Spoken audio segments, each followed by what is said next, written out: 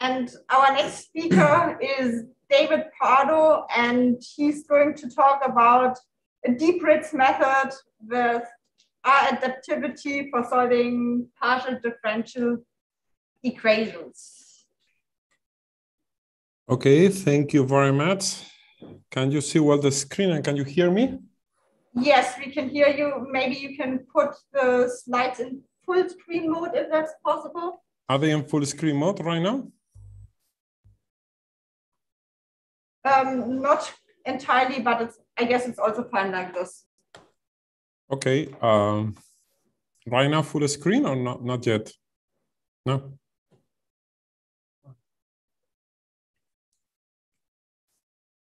Okay. Anyway, let me start. I'm going to talk about an algorithm for r-adaptivity for solving PDEs. I will explain what r-adaptivity is using a Deep Ritz method. So our background is on solving geophysical problems with finite elements. In particular, very interested on given some measurements, solving an inverse problem that is governed by a partial differential equation to determine the main characteristics of the Earth, to characterize the Earth material properties and so on. Now, critical to that is to solve a forward problem. So because all of this recent trend on solving PDEs using neural networks, we started looking into that. So just to fix ideas, we are going to select a very simple problem given by a partial differential equation. This is a model equation with corresponding Dirichlet and Neumann boundary conditions. This is on the frequency domain. Here, actually, is a static problem. The corresponding weak formulation is this one with the corresponding regularity assumptions, which are the typical ones selected in finite elements and general Galerkin methods. Sorry, we still see the first slide. Oh, okay. I'm changing from one slide to the other. Then let me see. Hold on. Can you see it here now? No, it's still the first page. Okay, let me share it again and see how it works. No. And now? No. Yeah, now it's perfect. Now it's perfect. Okay. So that's what I was saying, that I'm really sorry by this, that we are interested in geophysical problems. We're interested in solving partial differential equations. And this is our model problem, and which is given by a simple equation. And this is the corresponding weak formulation by integrating by parts, multiplying by test function, and so on, and with the corresponding regularity assumptions. Okay? So because of this recent trend on using neural networks for solving PDEs, we enter into that world and we started analyzing what we could do to more efficiently solve these problems with the help of neural networks. So we encounter, for example, the Deep Ritz method, where one defines as the loss the energy of the solution of the problem given by this functional. And also the general Galerkin methods or Petrov-Galerkin methods, where the loss is given by this sum over the residual multiplied by a test function, and then we will vary the particular test functions we select. This is on the interior of the domain, and here is on the boundary.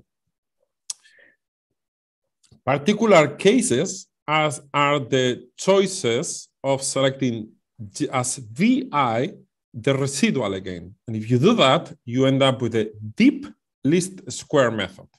In here, you select the volumetric residual, and in here, you select the residual corresponding to the boundary term.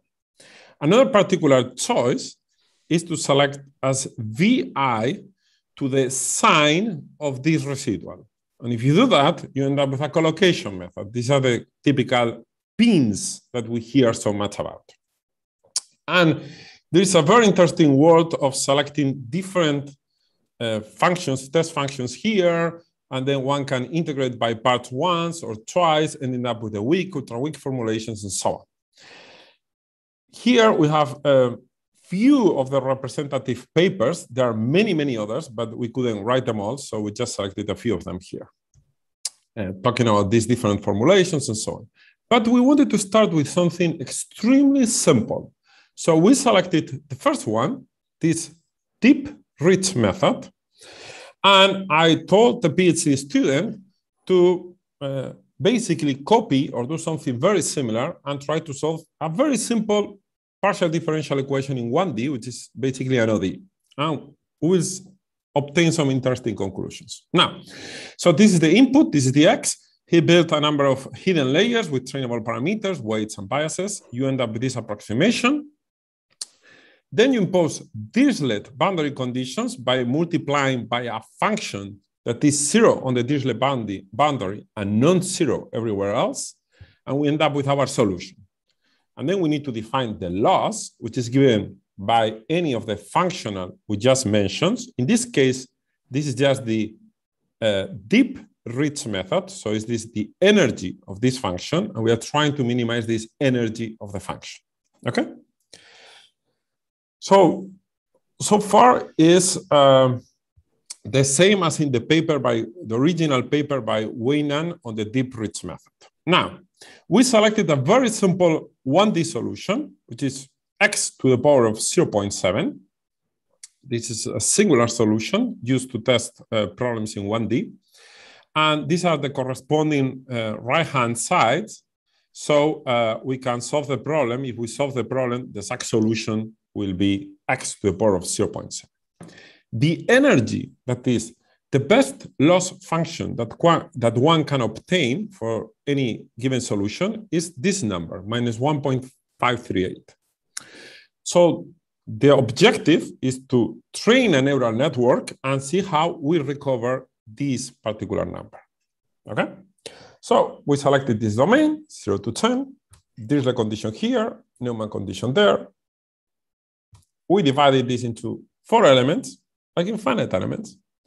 And I said, well, select a Gaussian integration rule. And this is going to have far-reaching consequences, not good ones, by the way. And I will show them in a second. So the student did it, and this is the evolution of the loss. So basically, the loss decreases, stays stable around here, and then all of a sudden goes to minus infinity.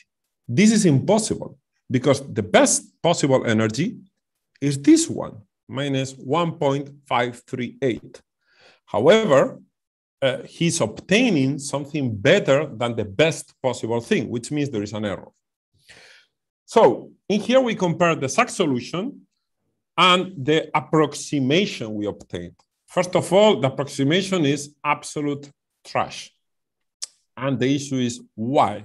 Well, you see something very strange going on here. I don't know if you can appreciate it. But in here, we make an amplification.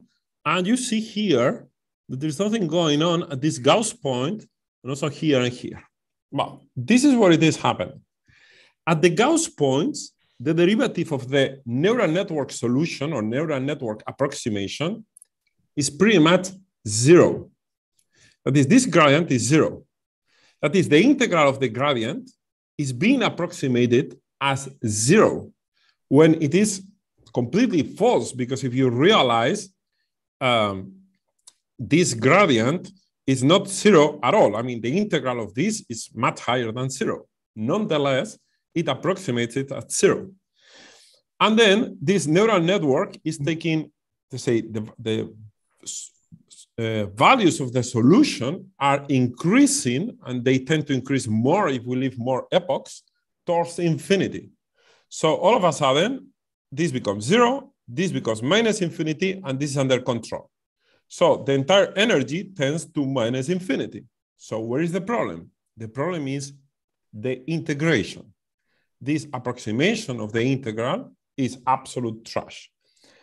And this is something that is mentioned in many, many papers, in most of the papers that talk about approximating PDEs with neural networks. But somehow I felt at that moment that it wasn't very much explained or very much in detail explained. And as a matter of fact, I think it was yesterday when a person asked Siddhartha Misra when his talk, what happened with the quadrature rule, with integration and so on, okay? So we decided to investigate that. And very recently, we produced a manuscript that is now in archive and we submitted for publication, explaining or researching different alternatives to perform this integration, okay? And this is what I will talk about, a little bit about Monte Carlo integration, another method that will be based on explainability of neural networks, another one in terms of adaptive integration, another one in terms of piecewise-polynomial approximation, and as a byproduct of that, I will talk about r-adaptivity. Do you have any question? I think someone raised a hand. Yeah, so can you just say what activations you consider so far? In here, I was just using ReLU. Okay, thank you. You're welcome. Thanks. But at some point, we tried different activation functions, and it was also very bad. So you say that going from ReLU, say, to sigmoid or something will not change much? No. Okay, thank you. You're welcome.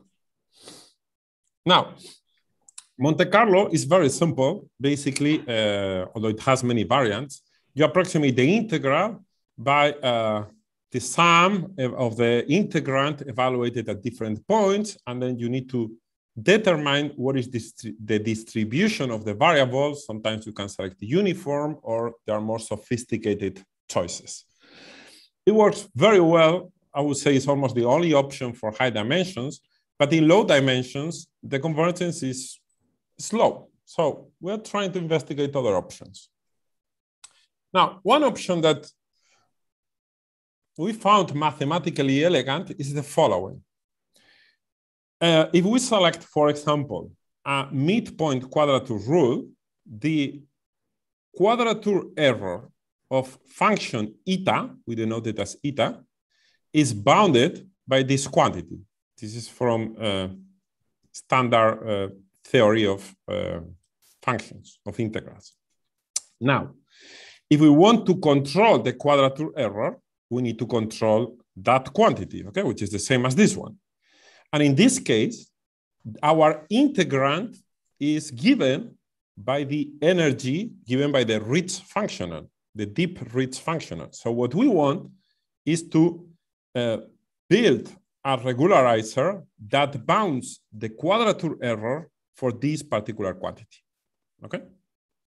Now, if you follow the ideas of the paper by Siddhartha Mishra and collaborators, for a very simple neural network of one hidden layer, one could construct explicitly those regularizers, okay?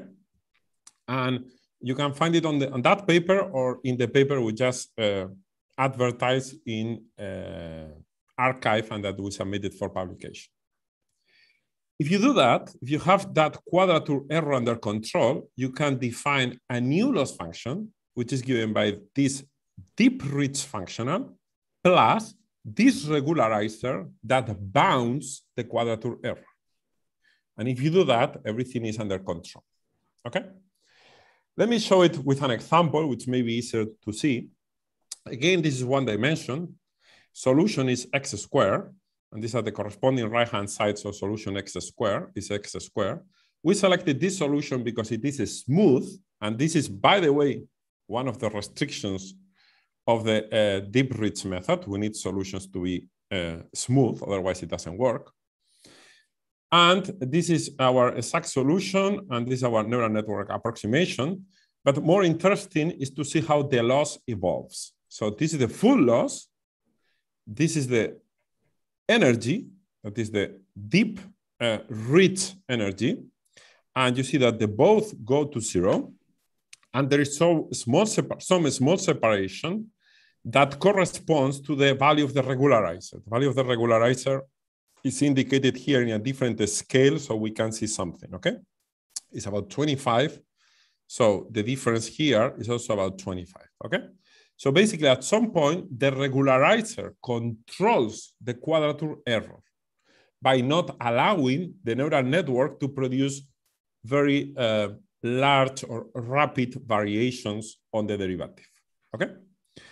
And it works to some extent, but to be honest, it has a number of disadvantages. I don't know if it is very practical, because if the neural network is complicated, developing this mathematical analysis is highly challenging. You also need regularity in the solution, and you need to be sure that your regularizer is sharp enough, because if it is not, it will dominate your problem and your approximation will be really bad. So I'm not sure if this is the best method, but it's an alternative. Now, another alternative we tried was the so-called adaptive integration. Basically, in the training data set, we consider a coarse grid, and in the validation data set, we consider a fine grid. And then we can select any quadrature rule, and then we can, during training, compare the integral of each element in the training set, in the coarse grid, versus the integral in the validation set, in the fine grid. If those two integrals are equal, then we are fine. If those integrals are very different, we mark those elements for refinement and we refine them. And this is our next training data set and our next validation data set. And these things evolve during the training, okay? This is very much the version of adaptive integration applied to neural networks. Of course, we are doing it in H by dividing the element size. We could do it in P, we could do HP, any version. And this is what we obtain. It works very well in low dimensions. Of course, in high dimensions, it's not going to work because this is a mesh-based method.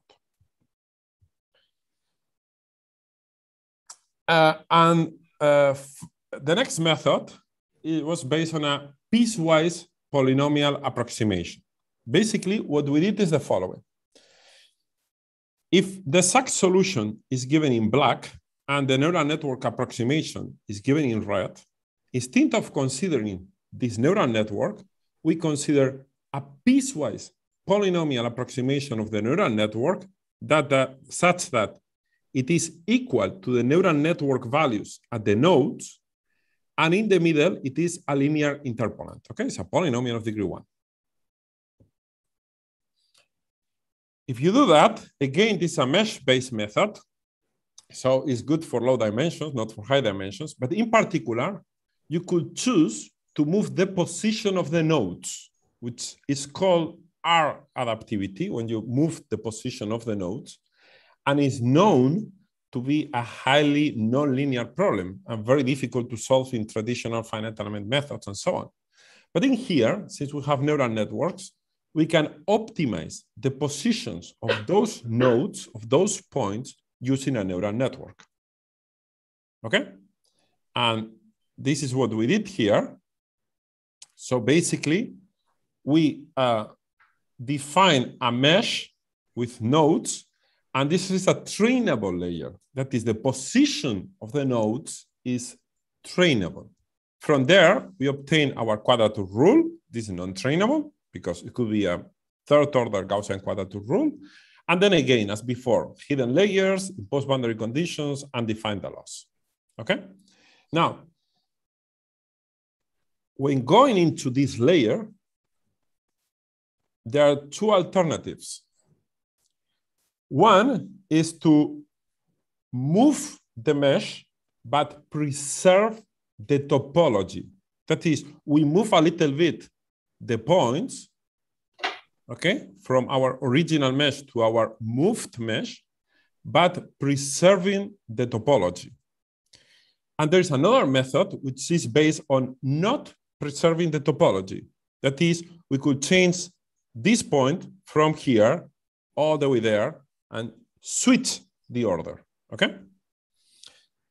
The difficulty in this second step is that when dealing with neural networks, you need to find the derivative of the remeshing step. You need to find the graph of that, okay? And I can talk about that later on, but if it comes to Delaunay triangularizations in 2D or in 3D, it used to be a version that did that because it was implemented in TensorFlow, but not anymore in the latest version. And anyway, we are fighting against that. By the way, we're also hiring people to work on these issues. So if any of you is interested, please contact us. This is a small advertisement, okay, on the site. It will be very interesting. Now, so this is the, for a very simple example, this is the example we showed before of x to the power of 0.7 is a singular point. And this is the results we obtained. By the way, we observe a very good approximation, and it's incredible how good is this r-adaptive grid. It's perfect. Like if you will design it by hand, it will be very much like this. So really good. And if you consider this exact solution where it has like kind of a boundary layer, this is what we obtain. Again, quite good r-adaptive grid. I mean, we obtain a good grid. By the way, we also try the h-adaptivity, in other words, the adaptive integration. And you see all curves are on top. They are very similar. Errors are quite small. And in here, we implemented this in 2D. Using tensor product. In other words, we were not remeshing here. We were not changing the topology. We preserved the topology here. Okay, if you change the topology, it's much more difficult. And I would try to do it with triangles. It seems simpler than with squares or rectangles. But again, it worked very well, and we tried other problems, and we obtained a good grid. Well, it's an alternative. So, just to sum up, if you are in high dimensions, I think Monte Carlo is the choice, because I'm not saying there's no other choice, but at least we couldn't find another one. Perhaps you have some ideas, and we'll be more than happy to investigate them. But if you're in low dimensions, there are many different alternatives. This one, which is probably mathematically very elegant, but I'm not sure how practical it is, especially in context of large neural networks. Or you can use adaptive integration or piecewise polynomial approximations, where in particular, the use of r-adaptivity could be useful. It could also be useful to perform r-adaptivity, learn from that what are the optimal r-adapted grids, and then use finite elements, for example, with those grids or something like that. That's it. Thank you very much.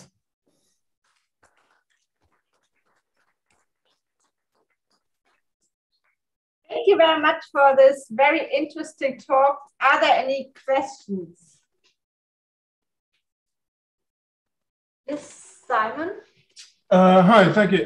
So the other methods used in FEM is p-adaptivity. Is there an equivalent for that? Yes, definitely. You could use p-adaptivity also for the adaptive integration. But in this case, it will be to change the number of quadrature points. So the problem with that is that you don't, when you go from a number of quadrature points to a bigger number, you change the position of all points. So you don't reutilize what you already computed, okay? But you could do it perfectly here. And in the piecewise polynomials, for sure, you could do it as well. I mean, I have been working on HP adaptivity for half of my life. So yes, I mean, all of this is extensible to P, HP, and all of that. Thank you. I think the next question was by Christoph Schwab. Yeah, so thank you for the talk. So just maybe first a comment. So the P and HP adaptivity you get when you make the network deeper. So I think your networks have a fixed depth of 1 or 2 layers, which you, for the examples which you showed. But when you make it deeper, you get HP type approximation power. Yes, but there are different things. One is the approximation of the space, how well the space of the neural network can approximate your solution. And the other thing is the approximation of the integral.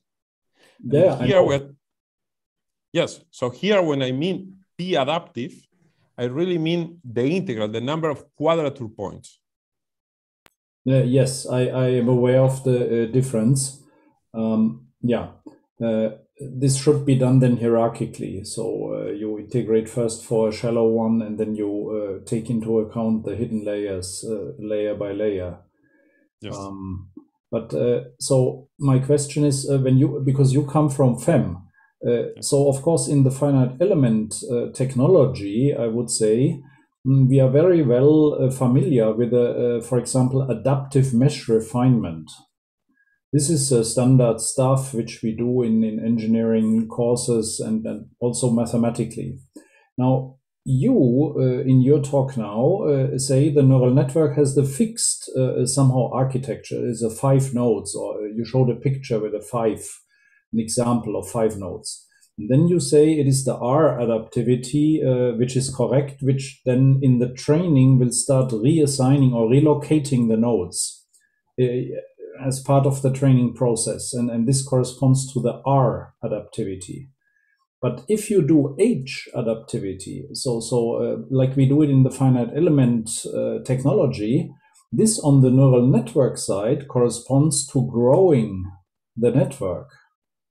So instead of working with a fixed architecture, you coming from FEM, you have a rational and well-established methodology to adjust your network architecture, which is, we have that. We just translate adaptive FEM into a neural network world, and then we have a rational and well-proven technology to adapt the neural network architecture to the task at hand. Yes. And this is considered quite elusive as far as I know, in the neural network community, to have an adaptive sort of architecture adaptation with certain optimality properties. So we coming from FEM for these applications which you showed only, not for classification and so on, we can leverage what we know on the finite element side to bring it to the neural networks. Yes, you could really do that. I mean, and you can make an adaptive architecture, so you can increase the number of layers and you get h-adaptivity. But you still need to guarantee that the integration error is under control. Because typically people, what they do is they do a Monte Carlo with that h-adaptivity in terms of changing that. So they are, because the h-adaptivity you're talking about is for the space, to be able to guarantee that you are able to approximate the solution, but doesn't control the quadrature error. But we have also adaptive quadrature algorithms that you also can translate to neural networks. You mean all algorithmic components which we already have can be translated into the neural network setting. So we have adaptive trapezoidal rule, and you can. So the adaptive integration I showed before, it's basically that. Yes, basically that. But this is for the integration. Yeah, I know. But you should make the subnetwork which integrates.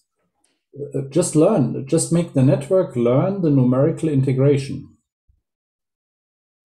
Then you could have 2 networks, one to learn the integration and one for the solution. Yes. But then you need to have this under control. The two of them. Yeah, but that's the way we should do it. We should translate all blocks of the technology into the neural network world. But basically, what you're proposing is some kind of adaptive integration, because one that controls the integration, one that controls the other. Yes, this is possible for sure. This is possible. Yeah, okay. It will be a more sophisticated version of the adaptive integration I showed. Exactly. I agree. Yeah? Yes. I see that Simona Appella has a question, so if you could phrase it as short as possible. Good afternoon. Can you hear me? Yes. So first of all, thank you for the nice talk. And I have just one question concerning the architecture of your neural network that you showed, I think in the previous slide, 19 or 18. That one exactly. So I don't understand why you define, if I understand correctly, the new mesh points according to the r-adaptive strategy, just in the first block, if xt depends actually on the solution u. Because as far as I know, you implement an r-adaptive strategy by means of an equidistribution principle, and then you need to relocate the points based on your current solution. So I don't understand why you have that block xt before computing your numerical solution u and n. Okay, this is because basically these are variables. I mean, position of the nodes are just variables that I left them free. In other words, they are a trainable layer. Those are just unknowns. And the solution values are also unknowns. And all I am doing is to minimize the loss. And it will automatically find, by doing derivatives, in other words, by building the graph, doing the derivatives and all of that, all these positions and all these values. Okay, so you are not then imposing any explicit equidistribution principle, for example, in 1D or any other dimension. Okay. I impose nothing, and this is what it is spectacular, or what I find interesting to me, that without imposing anything, it still finds very good r-adaptive grids that we know from finite element technology that they're quite good in 1D and in some 2D preliminary problems. I mean, we're still working on that. Okay, thank you. Thanks. Thank you very much for this very interesting talk. Let's thank the speaker again. Thank you.